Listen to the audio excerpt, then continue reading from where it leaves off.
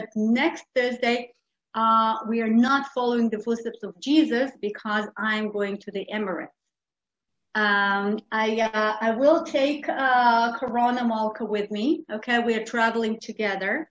I'm serious. I'm totally serious. And therefore, if you wish, we will be following the footsteps of Sheikh Ziyad, the one who actually established the Emirates. So you're all invited to an unscheduled, unplanned surprise for me as well. A live Zoom tour on location from Dubai. That's Thursday. All right. I'm not sure where exactly that will take place, and I know nothing about it. I'm going on an organized tour for the first time since I'm 13, and well, I'm really looking forward to it. So next Thursday is the Emirates. Okay, and what? Actually had another announcement, but okay. Well, anyhow, I'm not sure what I was about to say, but I do want to say something. Today, I was in Jerusalem, you know, as a preparation for the day after tomorrow tour. And as I was driving towards the Knesset, you know, I drove road number 1, and quite a few of you drove down and up and down this road. And you remember these armored vehicles on both sides of the road. I guess you do. So now they're all decorated with flags and flowers. And, you know, this is one of the best known tragic, heroic stories of the War of Independence. And as I was driving by, I thought, like, how come that this became so well known? Like every single tourist hears that story as he's driving back and forth. Well, some other stories which are no less tragic, meaningful, heroic, personal, you know, you name it, they are unknown. And so I thought that I'm so happy that I invited Yaniv, who is a colleague and a friend, and he will share his story. I mean, he's not old enough to share a story from the War of Independence, of course, but he will be sharing his family story, his community story, which is so little known, and I think we will do justice to it.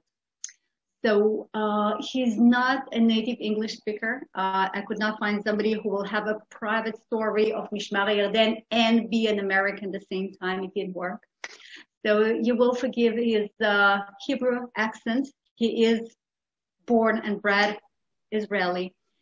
And, well, I'm looking forward to hearing his story, his family story with you. So that's all I had to say.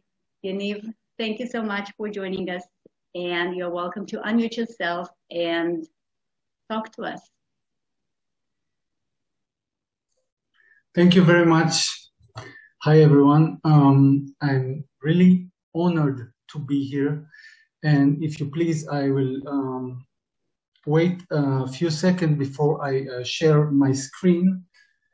I want to tell you a story that demonstrates the feeling of this special, I call it a holiday, because it is a holiday for me. When I was a young soldier, you know, something like 35 years ago, I was lying in an ambush in the south of Lebanon, and because I operated the big machine automatic gun, I had to lie near my commander, my platoon commander, and I could see from the south of Lebanon, I could see the halos of the cities and village inside Israel. And suddenly in this halo, I saw fireworks. And you have to understand that we lose all connection to the schedule, to the calendar. And we didn't knew what day it was, because we had a routine of ambush and ambush and ambush. And every night we went to another activity. So suddenly we see those fireworks in the halos, and I felt a tap on my leg from my commander, And he whispered, we are in ambush, you can't talk. And he whispered quietly, Happy Independence Day. And at the same moment, I felt a chill running out my back. And I understood the real feeling of protecting the people in Israel.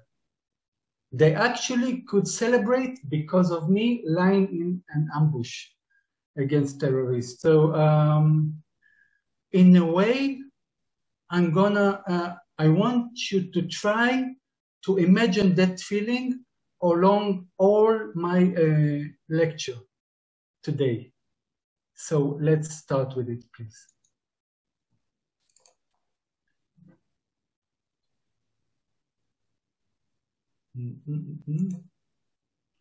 Okay. The rise and fall of Mishmar HaYarden. Mishmar HaYarden, I want you to understand, Mishmar HaYarden, it's a little moshava, was a little moshava in the north of Israel. And when I say moshava, the straight translation, it's a colony. But a colony, it's a settlement that a state is behind it.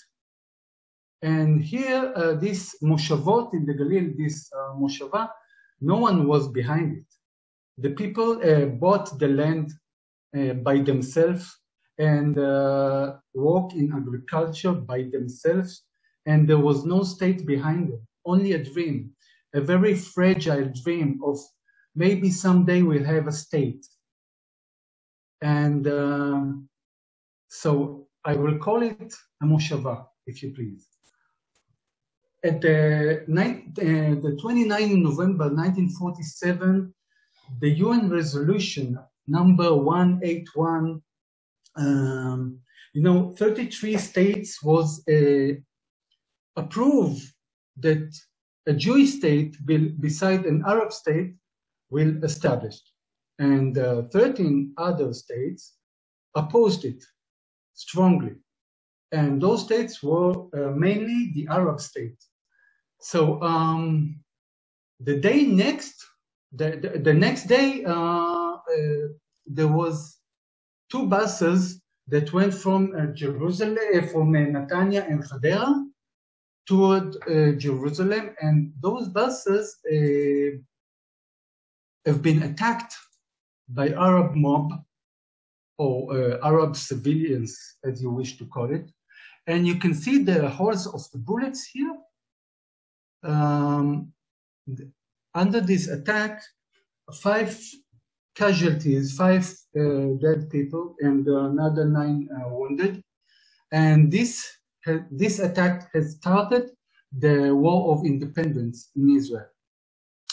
The War of Independence, you can divide it to 2 main periods.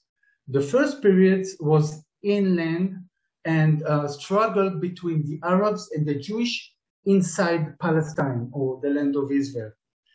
The other stage is after the declaration of independence. It was in 14th of May 1948. So until then, it was like a war, a civil war.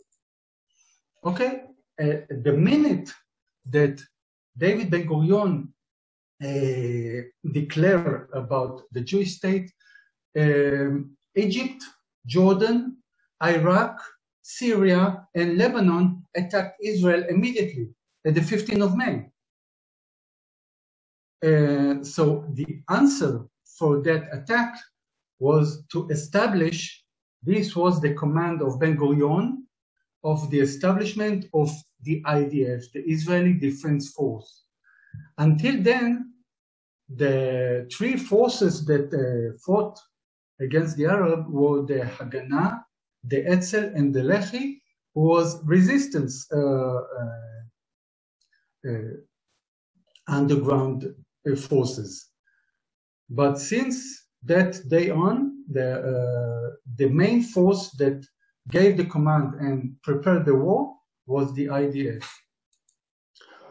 Now in the north we can see, here you can see the map of Israel, right?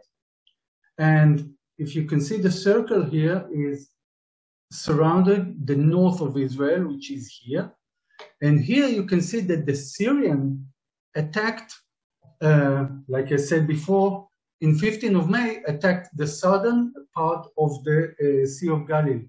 Here you can see, just a minute, yeah, this is the spotlight. Here you can see the Sea of Galilee, and the first attack of the Syrian was here under it, the southern of Sea of Galilee. This attack was a failure. So they moved north. They moved to the north. And why? Because in the north was a weak spot, which is the bridge of daughter of Jacob. This, you see this X? This X symbolized the place of the bridge of daughter of Jacob. And why it was so weak? Because it was one way, and the IDF didn't had time to manage to stop this attack. And it was one way. If you see the big map, you could see that they could cut the Galilee of Israel, the Galilee. If they would pass this bridge, they could cut immediately. In something like 2 hours, they could get to the Mediterranean and cut the Galilee of the Israel state. Now, the only thing that stood between the Syrian and the way to cut the Galilee was a little moshava called Mishmar HaYarden. And this little moshava had only 65 defenders against, you see here the numbers, against 4,000 Syrian soldiers, 2 battalions of Syrian soldiers. So actually, what chance did they really have? Okay, with almost 65 defenders, some of them civilians, some of them teenagers, and some of them women, and in front of them stood 4,000 of the regular Syrian army with tanks, with artillery. What chance did they really have? So I want you to stop with that question, because I want to take you to a time tunnel to the 19th century. Okay, in the 19th century, if you can recall, at the beginning of the 19th century, Napoleon with his army tried to conquer the land of Palestine, the land of Israel, and they stood right here. Just a minute, I want to, yeah, this is the spotlight. You can see there's 3 people here. Those 3 people standing on the edge of the Golan Heights. Okay, the Golan Heights is the place that the Syrian stood in 1948. So they actually look at the same direction as the Syrian commanders looked when they saw Mishmar HaYarden. And why is that? Because if you see those little tents here, those tents is on the exact spot of Mishmar HaYarden standing. So, and this is the Jacob's Daughter Bridge, which is over the Jordan River. And here is, just a minute, yeah. And here is the daughter of Jacob's Bridge in a photo. You see this is the same bridge, only on the opposite direction. This is the Golan Heights. Okay? And on that spot, Mishmar HaYarden stood, but in a minute, we'll get to it.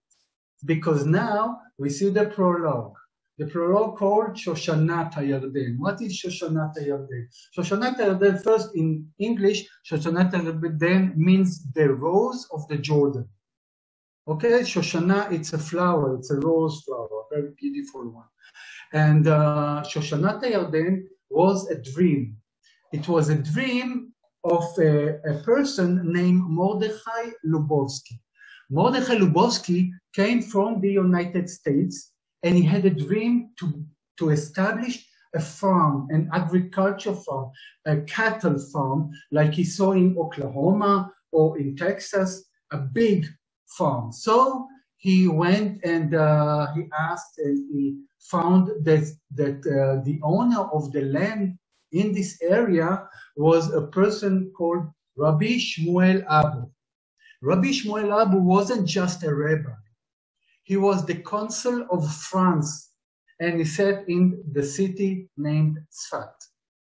And a few years before, Rabbi Shmuel Abu bought a lot of land in the Hula Valley. The Hula is a small lake which is northern to the Sea of Galilee. So Rabbi Shmuel Abu bought a lot of land, and now Mordechai Lubovsky in 1884 went and met him and bought 500 acres from him in order to establish this farm that he dreamed of. It took him a little while to understand that he cannot do it by himself. He had two sons, one named Jake and one named Ariel. And Jake went back to United States because the condition was too hard for him.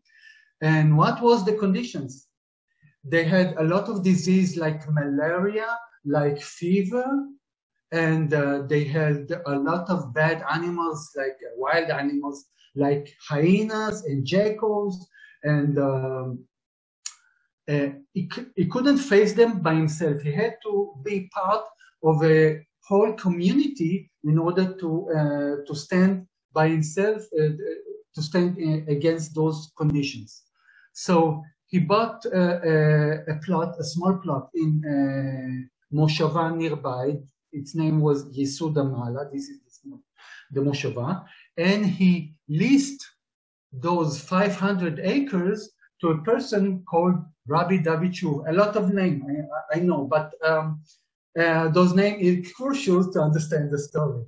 Okay, so Rabbi David Shuv was one of the founders of the Moshava Rosh Pina, and he leased from Lubovsky those 500 acres, divided it to plots, and he found several people, 20 to be more accurate, 20 people who were day workers in the Moshavot around.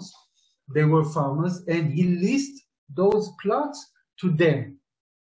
And since that day on, we called the Jordan of Rose became Mishmar HaYarden. This was the name that those founders of Mishmar HaYarden gave this Moshava. So this is a photo of this Moshava spot. Okay, you can see the small houses, and you can see that there are just trees, several trees, and you can see that the land is still wild. The agriculture is not based yet. Okay, there is no base of agriculture. It's not a common thing. And you can see the neighbors. The neighbors is Bedouin. They are not so friendly, I have to say. Okay? So this is the way of things were in 1899. Now, Mishmar HaYarden was established in 1890. Okay? And foundation of this Moshava, I want you to look at the people who founded this Moshava. You see the faces. You can look for some even in the eyes of them. You can see the struggle. You can see the stubbornness. You can see the toughness, the how tough they were. They will handle a lot of hard conditions. Okay? You can see even the hope. You can see the hope in the eyes, and you can see the pride of the people. you can see how proud they were.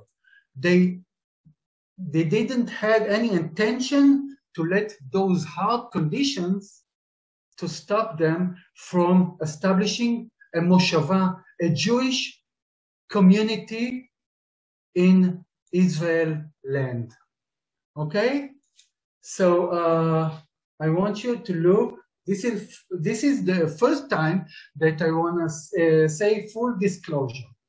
This person here is my grandmother's grandfather, and he was one of the founders of this moshava. He came from a land called Bessarabia. It's near the Black Sea in Europe, and he came with his wife Kenya and his children. One's name Abraham, the other Jacob. The next one is Sarah, and the last one was Issachar.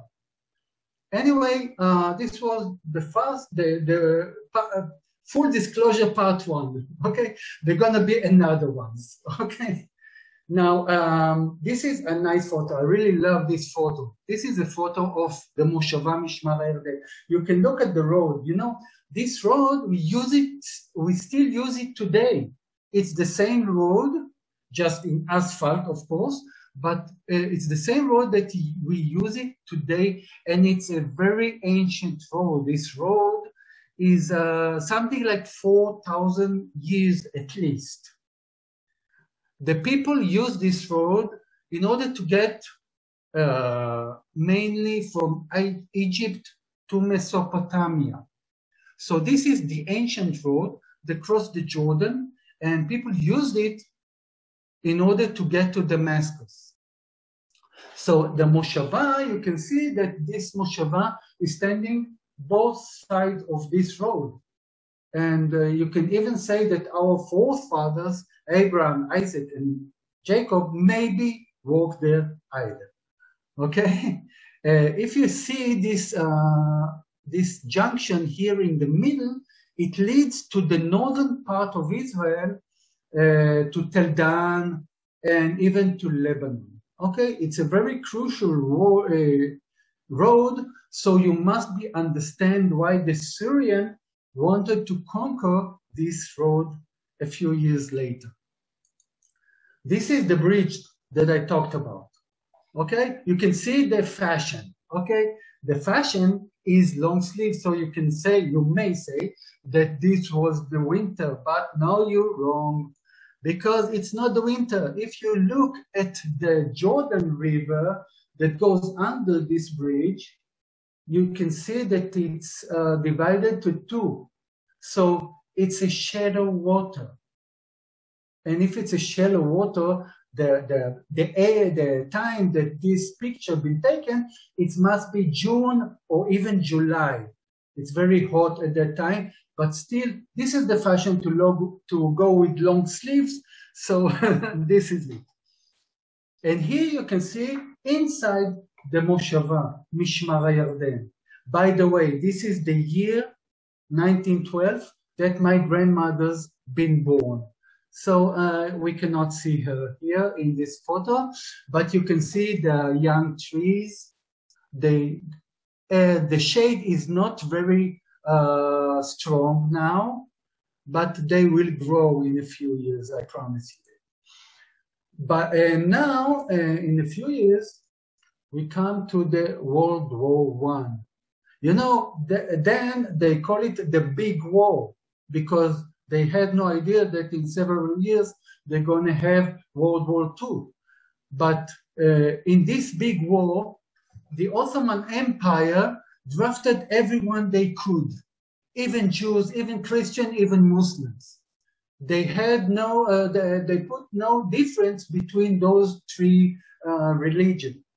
And they drafted everyone forcefully. They had to have soldiers.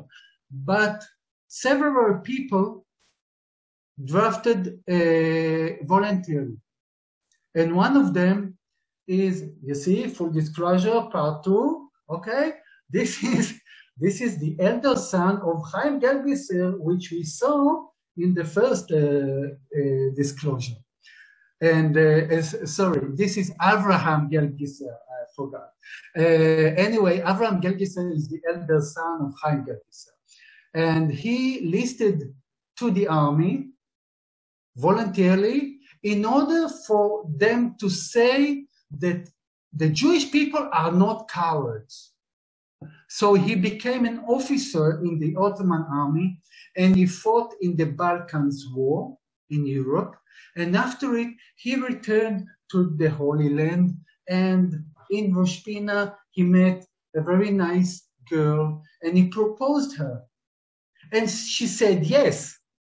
So he went to released from the army, but unfortunately, he caught a disease and died from it. And this is it. Now, after World War I, the British Empire got a mandate over Palestine. To be more accurate, the British and the French get this mandate, okay? And here we can see, if we look closely enough, we can see here that this is the border between those two mandates. And if you can see this circle, it says that this is the place of Mishmar HaYarden. So Mishmar HaYarden is actually standing on the border, which means it's a frontier moshava. And it will be crucial in a few years. I will explain it later. And now we can see this moshava in 1920. You see, those trees are bigger now. You can see the shade of it. Okay, it's cooler. Although I have to say, I live in this area today, and it's very hot area in the summer. But still, because of the shade, it can be cooler. You can see the sidewalk. You can see an organized moshava. And here you can see the synagogue. It is the center of every Jewish settlement, every Jewish city, every Jewish village. The center of it is the synagogue. And this synagogue is going to play a very crucial part in the War of Independence in 28 years from now, because this picture is taken in 1920. Anyway, now we can see the pump.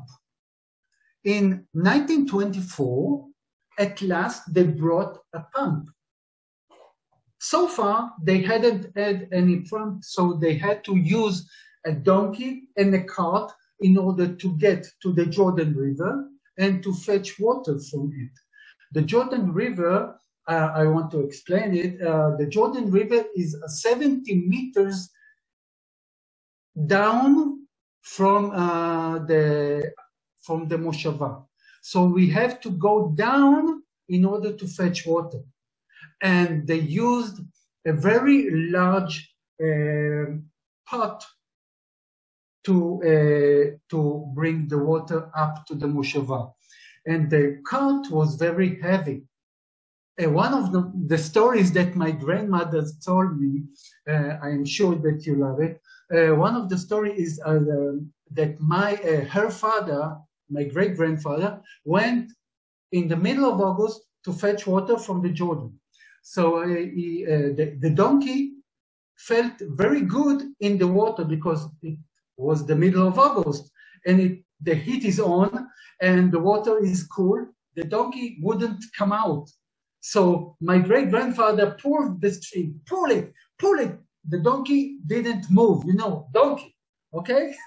It can be very stubborn. So finally, my great-grandfather got furious and he hit the donkey's head with his fist. And unfortunately, the donkey fell and died. So he had to pull the cart by himself to this moshava. And when he got there, everyone saw his red face and his sweat. And they say, "What happened?" He said, "Oh, nothing. Everything is cool." So finally, in 1924, they didn't have to use this donkey anymore because they had this pump.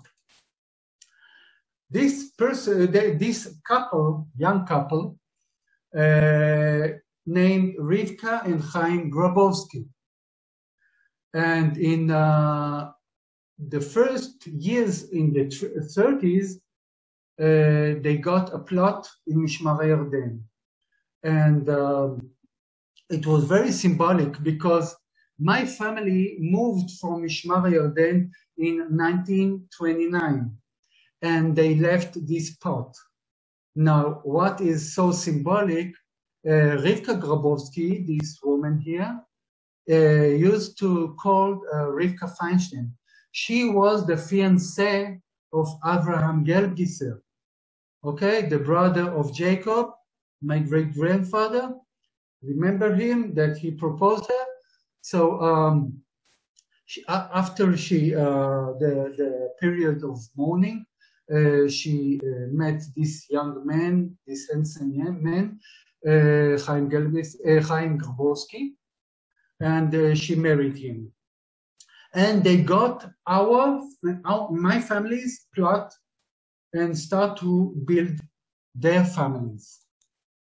And now we get into the 30s, and the 30s was the days of illegal immigrant. I'm sure that you heard about it. The illegal immigrants from the countries that surround Palestine, I mean Persia, I mean Iraq, I mean Syria, and it was illegal immigrant, but so they had to pass behind the eyes, under the eyes of the British and the French. So they had to cross the Jordan River by night. And after it, they came into the Moshava and got a hot meal and a hot tea and fresh clothes. And in this Moshava, they fed them and sent them away to the inner land of Israel land and Palestine, and they spread all around the settlements in Palestine. Now, in 1936, it started the Great Arab Revolt in Palestine. A few words about this revolt. The Arabs, as you know, opposed the Jewish immigrant to Palestine, and they thought that the English are for the Jewish, and they revolt for it and rebel for it, and they start to shoot and harass the people in Israel. And in Mishmar HaYarden, the first thing that they did is to blast the pump. So the people in Mishmar HaYarden had to use the donkey and the cart again. And one of these days, Chaim Grabowski and his son Menachem Grabowski went to the Jordan River to fetch water, and in the curl of the road, the Arabs waited for them. They did an ambush, and they shoot both of them and killed them. And after it, they ran away, and the people from the Moshava brought them to the Moshava, and this was the first casualties of Mishmar HaYarden, and unfortunately, it was the first cup of misery that Rivka Grabowski should drink. You will see it in a while. But the next slide, and here you can see this Moshava in the 40s. You can see, just a minute, I use this spotlight. Yeah, you can see this Moshava. You can see the road, the ancient road, and you can see this is the curl of the road where those people got killed, where Chaim Grabowski and his son Menachem got killed. And here you can see this bridge. You remember the bridge, the Jacob's of Daughter bridge, and this is, of course, the Jordan River. Now, this just a minute. Yeah. The next slide is the water canal. In the 40s, they fixed the water canal and they brought a brand new pump. So they use the water canal also not just for water, but also for electricity. You know, Mishmar HaYarden hadn't had any electricity until the 40s. So it was a very good years in the 40s, in the beginning of the 40s, years of peace and prosperity. And they got, the first time, they got public transportation. You can see here the bus with flowers and people with horses surrounding him, because it was a celebration day that the bus is finally coming into this moshava once a day. Okay, don't be so. Once a day, they had bus in the moshava in the beginning of the 40s. Now, these years of, you know, on these years, the houses of the moshava, there were something like 31 houses. Finally, they had people that lived there in all the houses. Until then, some of them always were empty because people died from the malaria and people went out. And finally, in the 40s, the full houses was full load. Anyway, now this is the Declaration of Independence. And we can see the first Prime Minister, David Ben-Gurion. You know, I can see this film again and again, and I get excited every time.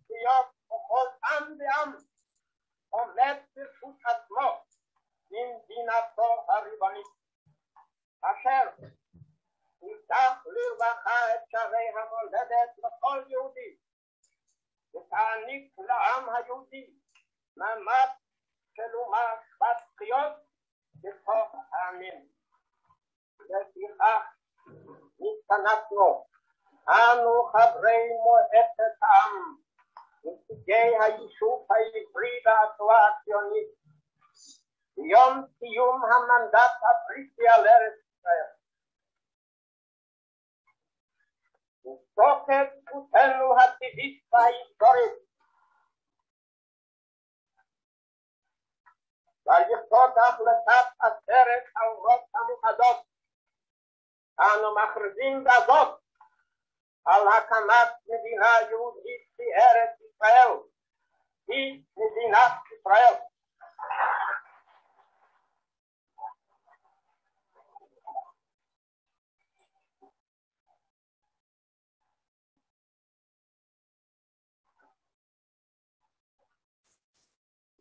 It's a very happy moment, but I have to cut it because I told you before, the Syrian is on the Jordan, waiting to attack these 65 defenders in Mishmar HaYarden. And the battles began in 6th of June. In 6th of June at night, they started to blast the moshava, to bomb the moshava with artillery.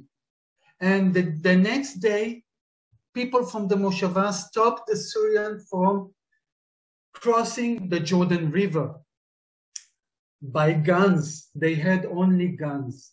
The commander of the defenders went to their main headquarters in Rosh Pina and begged for them to send him and reinforcement.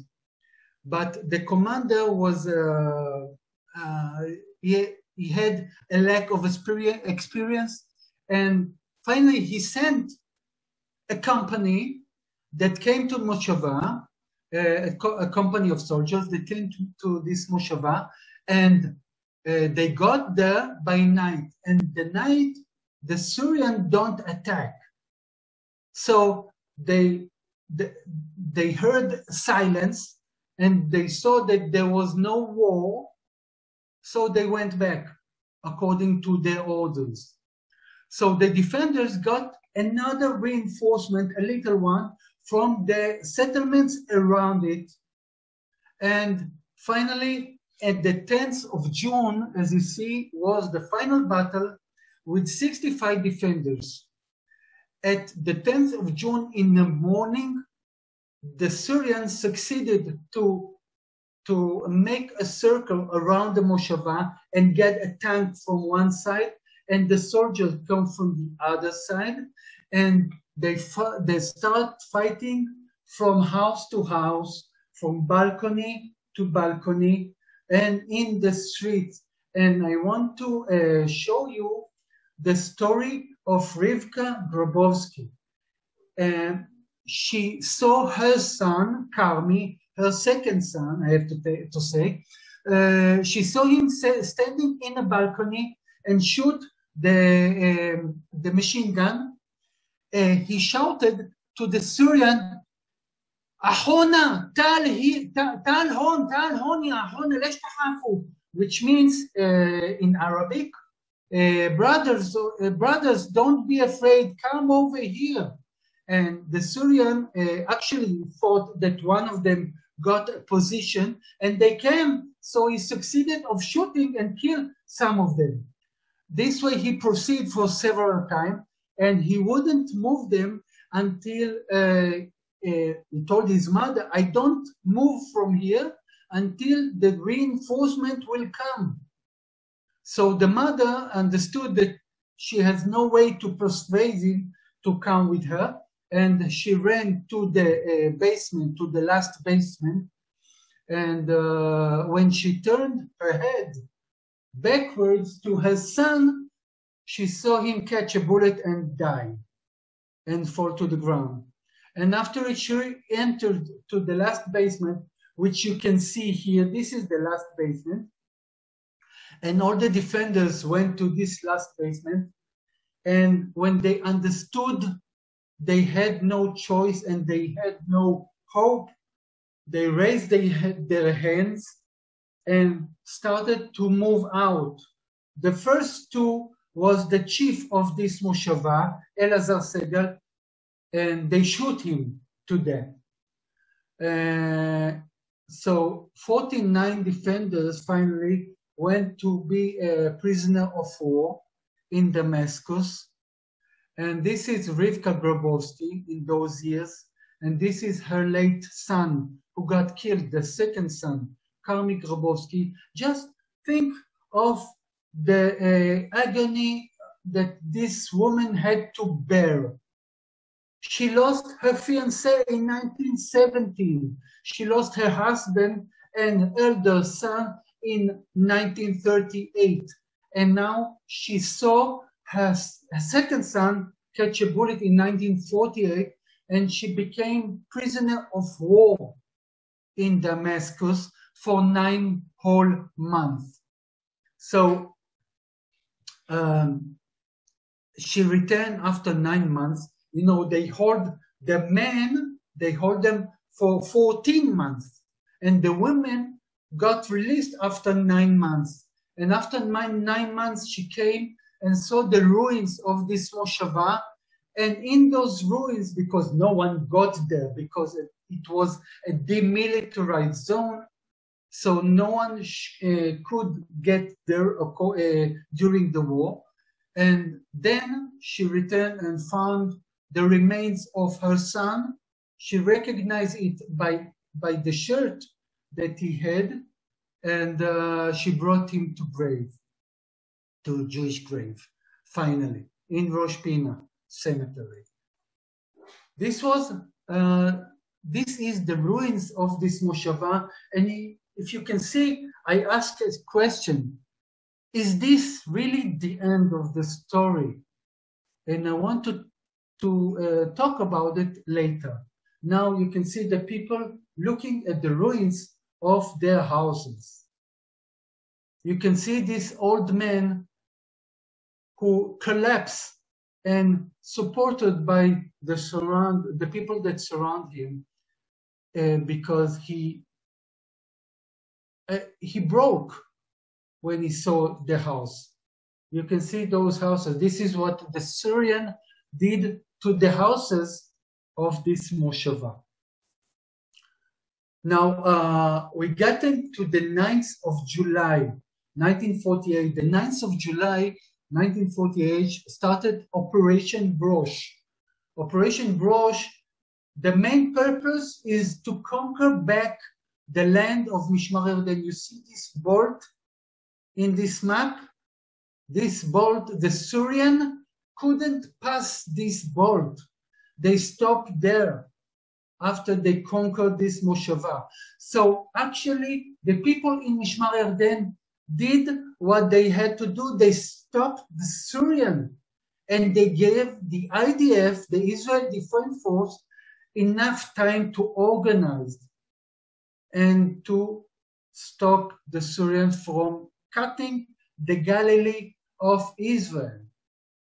The people in Mishmar HaYarden were the heroes, like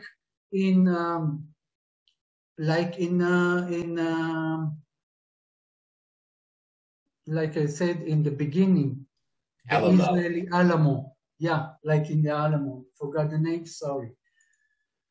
Now, these two young men were born in Mishmar HaYarden. It's another full disclosure, as you see. And they were the son of Jacob Gelbisser.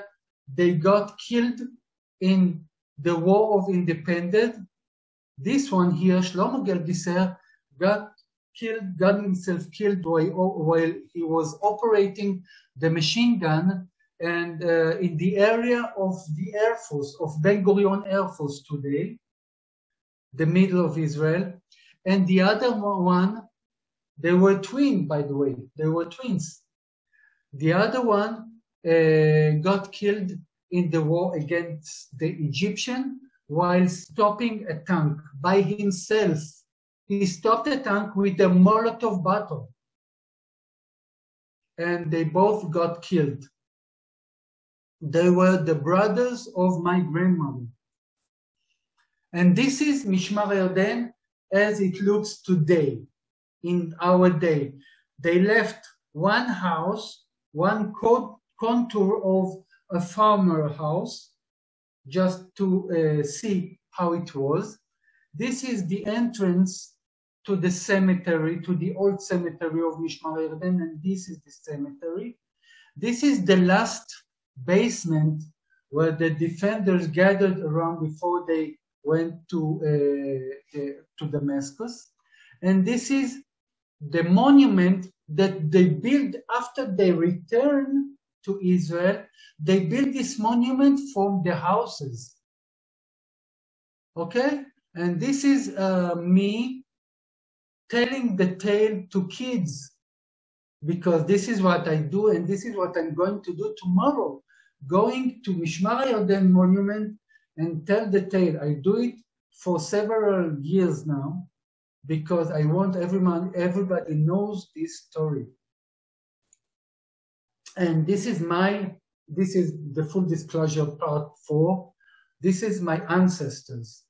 This is Jacob Gelbisser, the son of Chaim Gelbisser, and the brother of Abraham Gelbisser.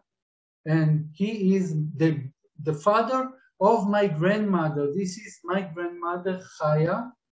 And she is the mother of this young person here, who was my father. This is my late parents. God rest in peace. God bless them. And this is my dynasty. And remember that I asked a question, is this really the end? You can see here photos of two former Knesset members, who is the descendants of the people of Mishmar HaYarden. Here you can see a reporter, and he is also Gil Tamari, this is his name. This one is a former Knesset member, Feiglin, Moshe Feiglin, and this one is a former member, Knesset member, Zvulon Orlev. And I let myself between those three great men. We, the people, the descendants of Mishmar HaYarden, we still tell the tale of Mishmar HaYarden. We still hold the dream of the foundation of the founders of Mishmar HaYarden. And this is the story of Mishmar HaYarden between other stories of the War of Independence. If you remember, Julia said at the beginning of the stories that everybody familiar about. So this is the story. This is the vehicles, the Meshuryanim, in the entrance of Jerusalem, and everybody knows their story. Now, I'm happy to say that even more people know the story of Mishmar HaYarden. Thank you very much for listening.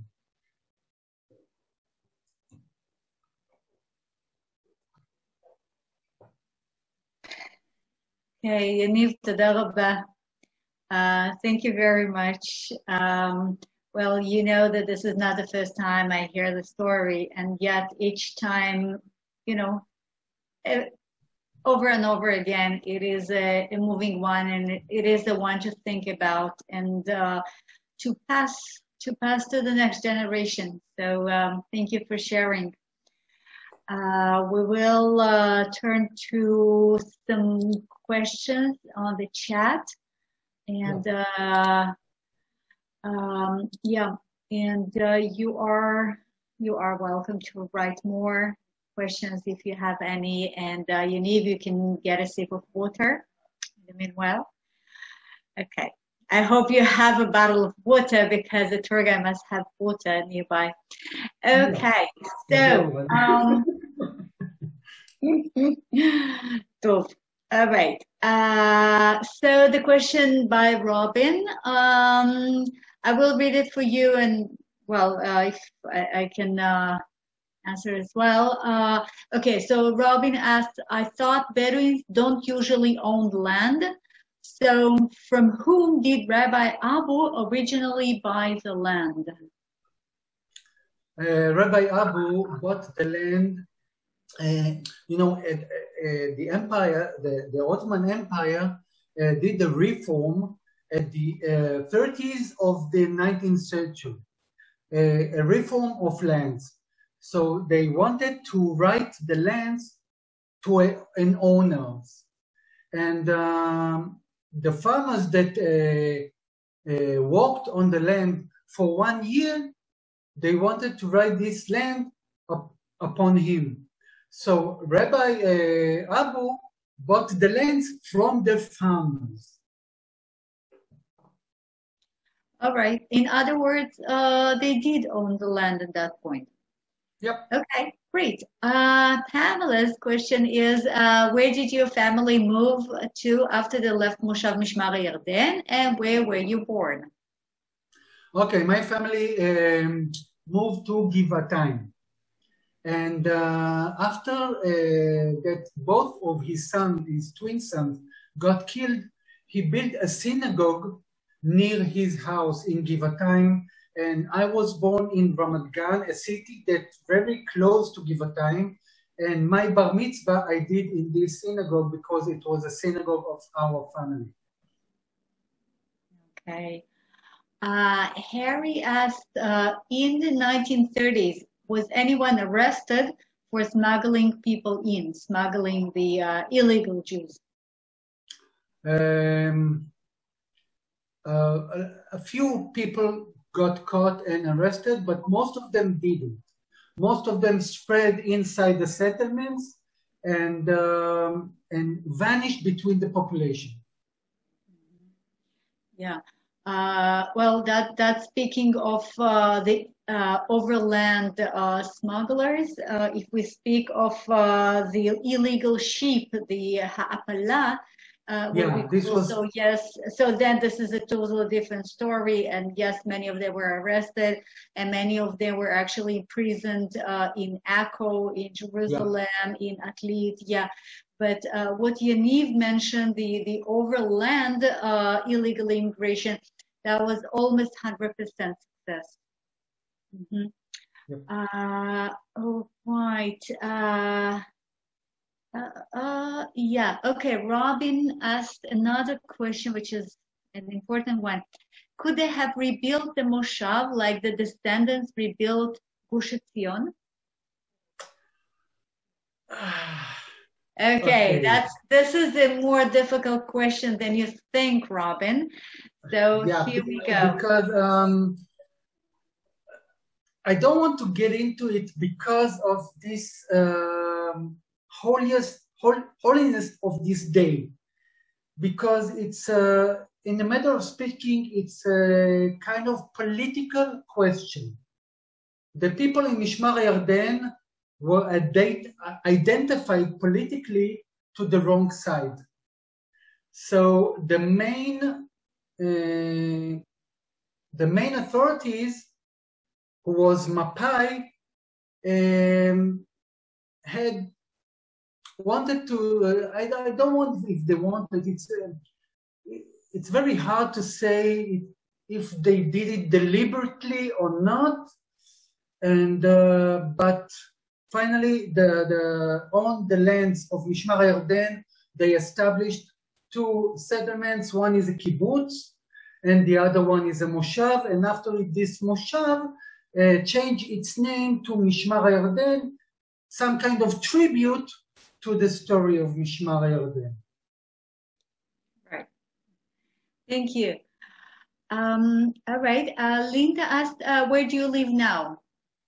I live in a kibbutz called Lehavot HaBashan, and it's near the Golan Heights, and it's something like 15 kilometers or even less from the first point of Mishmar HaYarden. So you can almost see it from where you live now. No. Okay. Right. Alvin asked, my uncle, sorry, just a minute. I want to proceed. My uncle, when I went to live here, my uncle wrote me, "You came back home to Mishmar HaYarden." Okay. Right. Yeah. Almost. Okay. Yeah. Alvin asked, what can you tell us about Mitzpeh Gadot? Mitzpeh Gadot, it's a spot of a later war, okay? Mitzpeh Gadot was a post of the Syrian army before 1967, because in 1948, the border became the Jordan River. So behind it, the Syrian built a line of posts, and one of them was Mitzpeh Gadot. And after 1967, when we freed the Golan, we built a Mitzpeh. Okay, just to help with the Hebrew, Mitzpeh literally means a lookout. And Mitzpeh Gadot is a lookout. It's just as Yaniv said, but now it is a well-organized lookout, which enables you to look at the Galilee and specifically Kibbutz Gadot the way the Syrians could see it before the 6 Days War. Okay, just before we proceed, since we start losing people, as it always happens in the end of the presentation, so just a reminder of the pay as you wish thing. We will always appreciate your donations. And also remind you that we are in this very special week of the Fallen Soldiers Memorial Day and the Independence Day, which starts a second after the Fallen Soldiers Day is over, which is always so difficult for us living here. So this Memorial Day started this evening, and you see the Yortzeit candles behind me. And then tomorrow evening, we will have the celebrations of the Independence Day of Yom HaAtzmaut. And then Thursday is the actual Independence Day. And then our presentation will be dedicated to the very proof of the independence, which is the Knesset and the Supreme Court and the whole area of Givat Ram in Jerusalem. So you're welcome to join me there the day after tomorrow. And then next Tuesday, a week from now, we have a special presentation, really special and different, I believe, for most of you. Ami Brown will be talking about the poetry, or better to say, the reflection of the War of Independence in the Israeli contemporary poetry. So you're welcome to this one as well, of course. All right, thank you for staying with us, and we are back to questions. So Yaniv, okay, Rajan asked, why is it called illegal immigration? Because they had a number of Jewish people that allowed to come to Palestine at that period, according to the White Book that's written by the government of Britain. So if we pass this number, this is illegal. It was illegal for the time being. It was illegal according to the law as it existed at the time. Yeah. Yep. All right. Amazing. Great. Okay. Elvin says the Bailey Bridge was a Bnot Yaakov bridge for many years until the new bridge was built. Is the Bailey Bridge still there? Yep, the Bailey Bridge is still there, but it doesn't work. Okay, because there is a concrete bridge now, a new one that they built a few years ago, and this Bailey Bridge is now like a monument. Mm-hmm. Okay. Howard asked, can you explain the difference between a moshav and a kibbutz? Yeah, it's like the difference between communism and socialism. Okay. Okay. A kibbutz, it's a company. No, not a company. It's a way of living where you don't own a private property. And this property that you own belongs to the kibbutz. Even refrigerator, even the bed, it's not your bed. It's the kibbutz's bed. Okay? Moshav, you have your plot, but you have a community responsibility. So if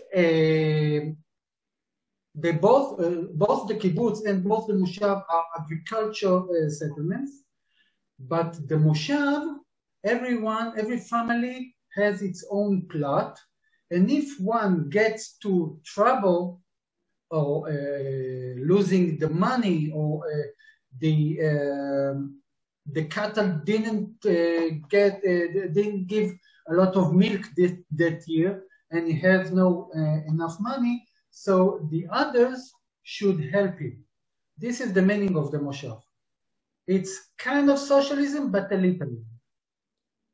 Yeah, I just want to add to it that what Yaniv said was true at the time being. I mean, today the kibbutz theme had changed, and so today we have no perfect communism and no perfect socialism, and we have everything in between. But that was the original idea of kibbutz.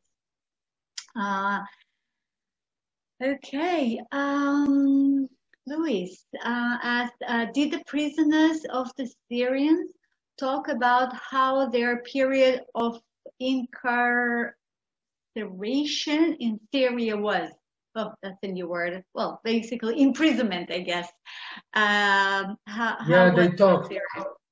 Mm-hmm. They talked. Rivka Grabowski even wrote a book about it, and she wrote about her experience in the prison. Lots of them talk. They're still talking. Their sons, their descendants, still talks about. So, what do they say? It's a rough time. They suffer torturement. Rivka, for example, lost a finger in the fighting, and in prison they didn't give her immediate care about it. Okay, she was wounded, and they didn't care immediately. They waited a week or even 2 weeks. They interrogate her while questioning all the time, where is the tunnel? Where is the tunnel? Where is the tunnel? What tunnel, she said. And they explained her, 65 defenders cannot stop 4,000 soldiers. So you must have a tunnel that leads to Rosh Pina or to another settlement where the soldier ran away. They couldn't believe that there were only 65 defenders in Mishmar HaYarden. I see. Well, Alvin just wanted you to know that he was a volunteer at Kibbutz Gonen, the neighbor of Lehavot Bashan, but that was in 1970, which was before you ever been to Lehavot Bashan. Yeah. Okay. I was 3 years old back then. And you were still in Givatayim.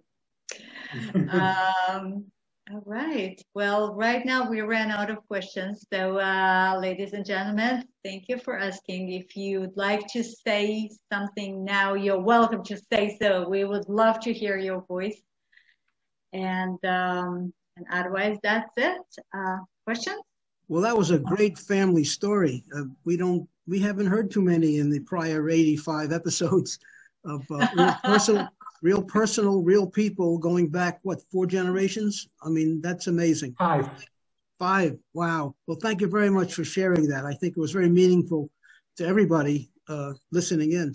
I do have one comment on the issue of moshavs. If you live in an American condo, a condominium, you're essentially living in a kibbutz. Okay. Well, that's something only Americans can understand and tell if it's true or not. I disagree with you. That makes no sense. Disagree? No, a moshav. Not at all. Not at all.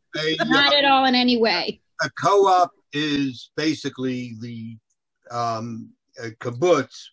A condominium is basically a moshav. But no one helps anyone else. Yeah. The only thing you're talking about is owning separate places. Originally it was. I don't know. Yeah, I mean, it's basic. It's no longer. I don't think I would compare anything to them, but it's just me. Yaniv, it was excellent, and your English is excellent. Yes. Absolutely wonderful. Yes, and your sense of humor, and just all kinds of mannerisms, perfect. Just perfect. So it was wonderful. Thank you very much. And I have to say, Julia told me before that Yaniv has never done this in English, correct, Yaniv? No. Oh, Wow. He hasn't given this talk in English. Oh, So not a problem. Julia, amazing, wonderful. Julia and Yaniv worked really, really hard. This isn't just, which also goes to what I said before about how we really have to help Julia with whatever kind of donations we can. And because Julia just didn't pick Yaniv, oh, okay, let's have Yaniv give his talk about Mishmar HaYarden. And Yaniv just says, okay, I'll just give my talk because I've done it 100 times. They both worked really, really hard to put this together in English. And now that Yaniv has perfected it in English, now you can just go all over the world with this, Yaniv. To all the English speakers all over. I'd be really busy. And I just want to tell you that I've been up there. I mean, I live in Israel too, but I've been up there and I've seen it, but I never knew the history of it the way you told it. It was just wonderful. Just wonderful. Thank you. Thank you. Thank you very much. And I have to say, Julia and Yaniv worked really, really hard. This isn't just, which also goes to what I said before about how we really have to help Julia with whatever kind of donations we can. And I just want to tell you that I've been up there. I mean, I live in Israel too, but I've been up there and I've seen it, but I never knew the history of it the way you told it. It was just wonderful. Just wonderful. So thank you. Thank you very much. Thank you, Pamela. Thank you so much for your words. And yes, we did exchange quite a few private chats, but since you've made it public, so yes, I agree. And I mean, I was just listening and making some comments, but Yaniv was really working hard. And well, now I can also tell you that he is not just a colleague and a friend, but he also a former student of mine, because I was the coordinator of the tour guide course he took some years ago. And so I really felt so responsible for whatever going to happen. But I knew that I can trust Yaniv. So when we first raised the subject about a month ago, when was it? I asked him, because I did hear him talking about the subject in Hebrew, and I was amazing. But so I asked him, can you possibly do it in English? And he said, yes. And I said, are you sure? And he said, yes, I'm sure. And then I knew that if he said he's sure, it's going to work. And yet I was so nervous. And and now the whole thing is over. And so, Yaniv, thank you so much for working so hard and sharing everything with us. Thank you. Julia, do not worry. Don't stop. Proceed. I want to hear more. Yeah, it's like as another colleague of mine, when somebody praises him, because he is an amazing tour guide, and each time somebody praises him, he's like, oh no, stop. No, go on. You don't know him. I will not tell the name. Anyways, ladies and gentlemen. Can I just add a word or two? Yeah, sure. I just want to tell you that I thought it was fabulous, and I could go on and on and on. But I think that I've said what I believe, and I think both. We can't hear you, Larry. It muted. You think something. No, it's not. No, it's not muted anymore. Okay, I just want to say how wonderful I thought this was, Julia, and I want to just commend you. I make it a point. I never miss this webinar. Never. And since I started on it. And it's the webinar that I watch on the computer, and I watch a lot of this stuff. But yours is the best, and I commend you for a wonderful job. And thank you. Well, yes. Wow, this is amazing. I mean, listen, if you never missed even one presentation, so that's more than I can say. Like, I missed a few. Ilana, you remember, I was in the desert, I was there and here, and yeah, it happened, Greece, stuff like that. But if you never missed even one, this is like, that's incredible. Thank you for letting me know. I mean, Larry, I am used to seeing your face like this tiny little, and I'm looking forward to see you full size, you know, whenever. Thanks for sharing. I should mention that when we have the 100th episode, which is not too far off, there will be an examination, and I'll keep you in mind. Yeah, we actually have to think of some sort of a quiz or something. Yeah. A celebration. Oh, Yaniv, toda rabba again. Guys, it is, you know, another thing just to keep in mind, you know, this is the eve of the Memorial Day, and you know, I came back from the ceremony, and Yaniv did the same. And when we started discussing it, I asked him, are you sure you will be able to do the presentation immediately after, like 10 minutes after the ceremony? And he said yes, and he did it. And it's not easy. You know, he has, is it okay if I will tell them, Yaniv? Okay, he has 2 sons. Both of them just finished their military service. And for all of us, you know, having children and especially sons of this more or less age, the Memorial Day for the fallen soldiers is so difficult and so emotional and so personal. And it's far from being obvious that somebody can make a presentation this very day. So I really appreciate it, and תודה רבה. שוב, תודה רבה. Thank you very much. By the way, Thank you very much. I think טוב, thank you. לילה טוב.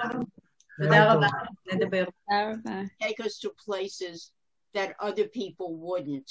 Like having had today's presentation, that's a place I didn't even know existed and what they did. And I think that makes it even more significant. So don't worry about his English. The important thing is the content. His English is wonderful. Yeah, I need to remember to give regularly. Thank God for my husband who writes the checks. You also have to think his English is like a billion times better than most of our Hebrew. Just think of it that way. Well, you never deliver the presentation in Hebrew, so that's fine. You don't have to speak Hebrew. We try to improve your Hebrew, though. So, ladies and gentlemen, thank you so much, and we'll see you all the day after tomorrow next to the Knesset. Feel free to stick around if you want to schmooze. If not, see you in 47 hours. Exact. We are now in schmooze mode. That means that anybody's welcome to raise any topic.